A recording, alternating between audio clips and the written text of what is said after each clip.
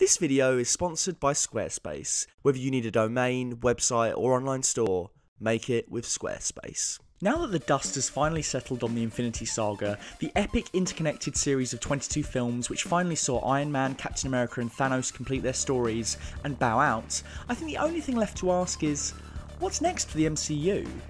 I know a lot of people are excited for Loki's solo series, WandaVision, the Black Widow movie, Guardians Volume 3, and a whole host of rumoured or as of yet unannounced projects, but the thing that I'm currently hyped for the most is, well, it's in the title of the video, I'm not going to say Doctor Strange 2, am I? That would be fucking weird. The Falcon and the Winter Soldier, for me, is poised to be one of the best MCU installments yet. It's got potential to expand upon the most recent developments in Endgame, harken back to the MCU's past, and usher in a bright new age in its future. Its place on Disney's new streaming service, Disney+, looks to meld the scale and action of the big-budget tentpole movies with the more in-depth, long-form storytelling of the best television efforts. So let's look at where Sam Wilson and Bucky Barnes were left, and why their first MCU outing together has the potential to be spectacular.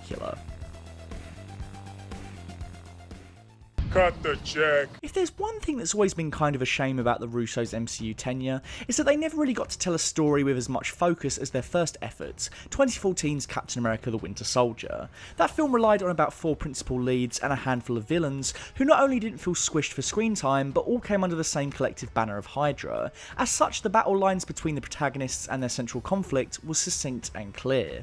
Now, that's not to say that the 3 movies that followed, Civil War, Infinity War and Endgame, are bad movies, or even that their huge scale and stable of characters should be thought of as their failings. They build on top of one another logically, and save for a few missteps, are immensely satisfying stories with well-drawn characters and memorable moments. But all of those movies are team-up movies, even the one that has Captain America's name in the title.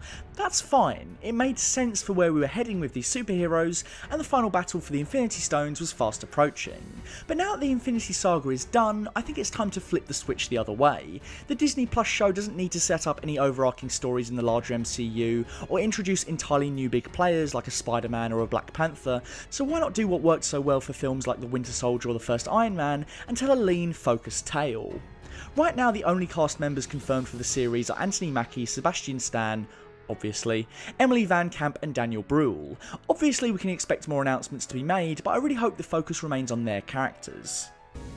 But now that you're standing here, I just realized there's a bit of green in the blue of your eyes. Again, because of where the story was headed within the larger MCU at play, we only got to see Zemo face the Captain once. Whilst it might be a new Captain America, the Sam Wilson flavoured capsicle that will lead the series now has an excellent big bad all ready to go, and Zemo really deserves more screen time and more respect from the audience. Debuting in Captain America Civil War, Daniel Bruhl's helmet Zemo was probably the most surprising thing to come out of the movie. Everyone was looking forward to seeing the heroes going at it, to see Cap and Tony clash, and relatively little was known about Zemo's role before release. Rather than directly adapting his abilities and status from the comics, the movie went in a much smaller, more intimate direction. Zemo is just one man on a mission to avenge his family, who tragically passed in the wake of the Battle of Sokovia. Unlike a lot of the MCU's villains, he was smart and calculating and genuinely had a decent and well thought out reason for doing what he was doing. An empire toppled by its enemies can rise again, but one which crumbles from within, that's dead. He's also one of the only MCU villains to have a substantial impact on the story going forward. Pretty much the sole reason why the Avengers lost in Infinity War can be traced back to Zemo's machinations to divide Steve and Tony. He was equal parts sympathetic and menacing, and I think having him confirmed for the series is a huge plus. Zemo is excellent in his sole appearance. Imagine what they can do with him now that he's going to have the breadth of screen time afforded to a character like Wilson Fisk. This is the kind of villain that could take the top spot from Thanos as the MCU's most well-developed antagonist, if done right. And let's not forget, Zemo was the one who revealed Bucky's worst secret to Tony Stark, so the former Hydra assassin will no doubt have a strong distaste for the villain. Zemo saw him as a means to an end, a tool in his mission to divide the Avengers. Much like Hydra, Zemo stripped Bucky of his humanity by treating him as a weapon to be handled. Coming face to face with this man again will surely prove very interesting. Or maybe he'll take on a different role than an out-and-out antagonist. After all, he did decode a massive amount of S.H.I.E.L.'s covert files, so he stands to know a great deal about how Hydra operates is, and what further secrets and plans they might hold. So if the newly christened Cap has to go up against Hydra, maybe we could be in for a Hannibal Lecter style Zemo, who is visited behind bars to gain information. Zemo's greatest strength is his ability to think 10 steps ahead and get exactly what he wants from his opponent without them even realising it. So this would be a great way to explore this, not to mention it provides our new captain with a challenge he simply can't punch his way out of. Let's go get this son of a bitch. Sam has spent time in the Avengers and has experienced that superhero life. Everybody in this room is about that superhero life. Now hold on there, Rhodey. Bucky hasn't had a proper stab at it just yet. He's fought alongside the Avengers a handful of times, but most of his story has been about recovery. Now that Steve Rogers has had his magnificent exit, there's room for both of these characters to step up in the wake of a Marvel Universe 5 years on. Rather than being shunned by the world, Bucky might just find it needs him, and Sam now has a huge responsibility on his shoulders in making sure that the world doesn't turn without its Captain America. When Bucky was finally undusted after 5 years, I was kind of hoping he and Tony Stark might get some sort of exchange in the final battle. Unfortunately, that didn't happen, so we didn't really get any kind of closure between them regarding the open wound of Civil War. Bucky killed Howard and Maria Stark under the influence of Hydra. It would have been nice to see a more weathered Tony Stark come face to face with Bucky again. I'd like to think that now time has passed, Tony might be able to move forward and even forgive the ex-Winter Soldier. Even if it would have been the briefest of exchanges, it makes sense with everything else going on in Endgame's third act, that if anything close to this exchange exists, it wisely got left on the cutting room floor. But that doesn't mean it can't be explored in some other way. We already saw Tony leave messages beyond the grave for his wife and daughter, so why would he not do the same for Bucky? I don't think we're going to get a posthumous Tony Stark cameo in the series, nor should we, but what if Tony left something for Bucky to help provide us with a little closure? Maybe Barf? Binarily augmented retroframing, or BARF. God, I gotta work on that acronym. Well, you can't, because you're dead. You're dead. You are dead. Bop boop beep bop bop boop bop.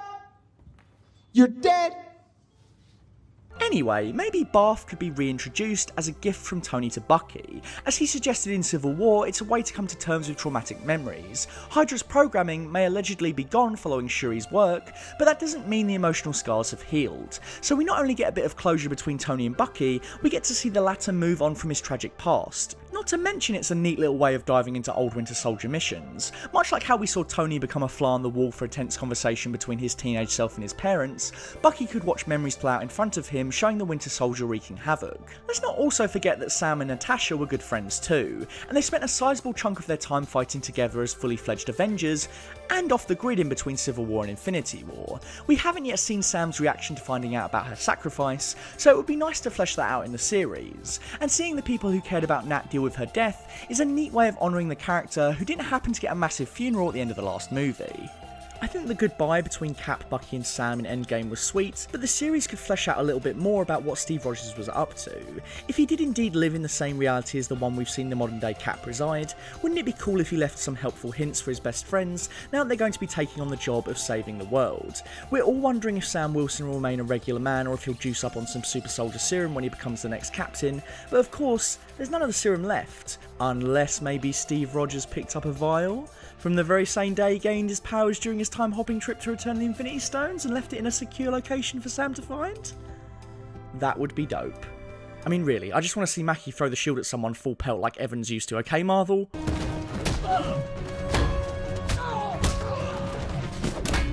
8 minutes, Cap. Working on it. Don't say it. Don't you say it. Left. Come on! Because of the relatively grounded nature of the lead's powers, and their enemies being decidedly less purple space warlord, and more lots of highly trained dudes with guns, I think it's safe to assume we can expect to see action evocative of the Winter Soldier. I want to see intense close quarters combat, high speed frenetic car chases, and a good helping of bullets.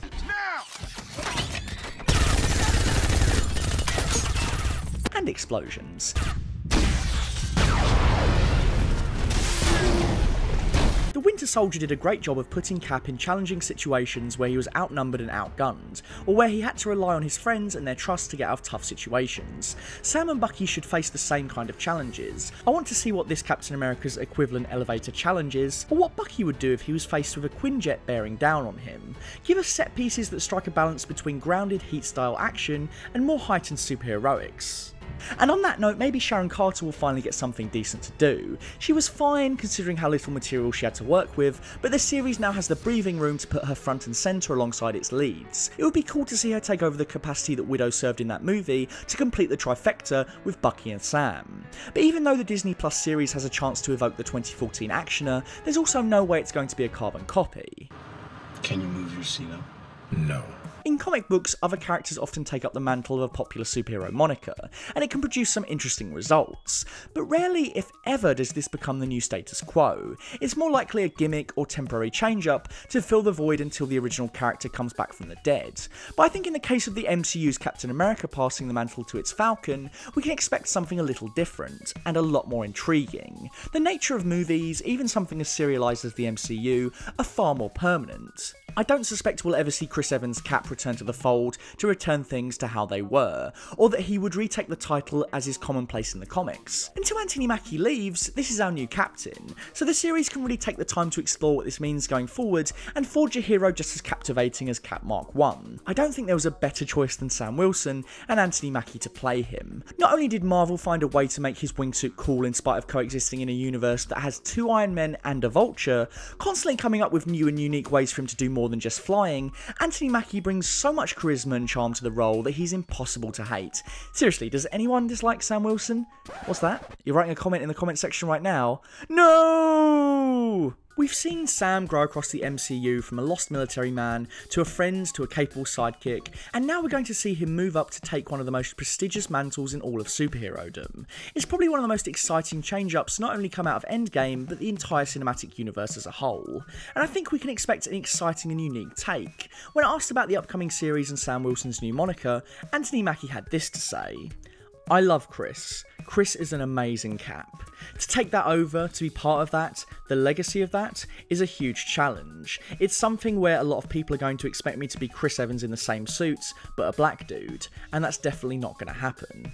Sam Wilson and Steve Rogers might have the same strict moral code, but their personalities are very different, and I'd like to see how this character would act when tested with real conundrums. Is Sam Wilson the kind of man who would choose to withhold something as important as knowing Bucky killed Tony's parents? What kind of a leader is he? Presumably the Accords are still active in some way, shape or form. How will he respond to them and the governments who pressure its usage? Now that we have a definitive answer as to who will take up the shield, a question that has lingered around characters like Bucky, there's room to start asking the right questions. Who is Bucky if he's not the next Captain America? What is his place in this world? What will he want to do with himself? Bucky has taken up the mantle of the White Wolf, an excellent decision on the part of Marvel Studios as it marks him as his own entity. The White Wolf can now be the identity for Bucky Barnes that will allow him to carve out a unique place for himself amongst the brand's biggest and brightest heroes. Because of these seismic changes to both characters, I'm remaining optimistic that the current official title is a misnomer and will be changed now that we're post-Endgame and all of its secrets are out. It would seem like a step back for Bucky to be referred to as the Winter Soldier when he's grown beyond it, and it would be downright stupid for the title to reference the Falcon when Sam Wilson is now the new Captain America. So let's hope and pray the true title gets revealed as Captain America and the White Wolf. These guys are no longer sidekicks, and not only that, they're equals, partners, which is why the series can finally give us... What the hell is that? Everyone's got a gimmick now. We've had some excellent solo movies and team movies across the pantheon of MCU stories since 2008, but we've still yet to have a great two-hander. Aside from Ant-Man and the Wasp, which I think is pretty bad and not really a buddy cop movie anyway, this series could finally give us two leads working together, taking up as much importance in the story equally. And who doesn't love a good buddy cop duo? We've already seen Mackie and Stan prove they have palpable chemistry together. You couldn't have done that earlier? I hate you. They can totally pull off the classic buddy cop journey of hating each other, learning to respect each other, and finally needing each other. Having several episodes to really delve deep into a superhero flavoured buddy cop partnership as Sam and Bucky dish out justice and root out evil just sounds fantastic.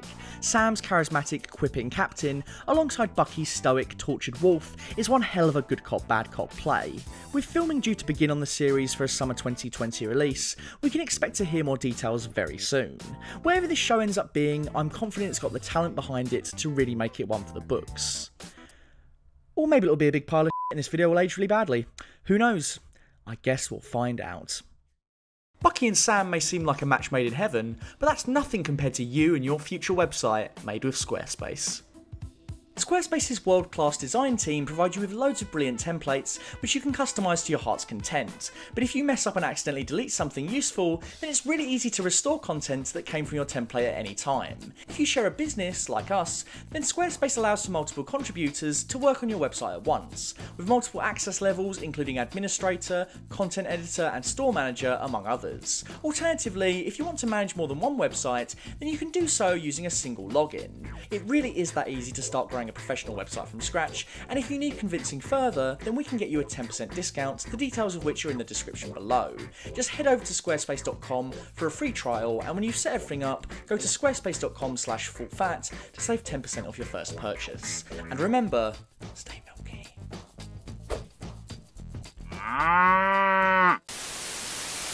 So, we didn't think we'd be doing this, but someone has actually donated $100, which is incredible. Yeah. Thank you very much, Dr. Chike.